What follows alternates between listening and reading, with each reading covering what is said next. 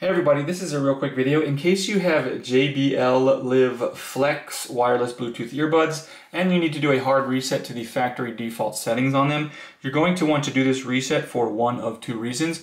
The first one is troubleshooting. If you're having any issues with these earbuds not connecting to your phone or not syncing or pairing with Bluetooth, or if the left earbud is not working or the right earbud is not working, so you're only getting sound out of one earbud, a factory reset can fix a lot of these issues. Now, if you can't get them fixed and you decide to get a new set of earbuds, I'll go ahead and put a link in the description to a good set at a good price. But anyways, the other reason you might want to do this reset is just for whatever reason, where you want to delete all the pairing history and everything off of it. So you can set these up basically like you're setting them up for the first time, taking them out of the box. It's really easy.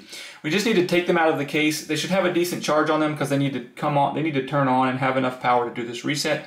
So we're going to take them out of the case and they'll be on, and then we're going to basically tap 2 times on the back button, and then on the third one we're going to hold. So it's going to look like this. It's going to go like this. Tap, tap, hold for 5 seconds, and after those 5 seconds you'll see the earbuds will reset, and they will reset into their factory default settings.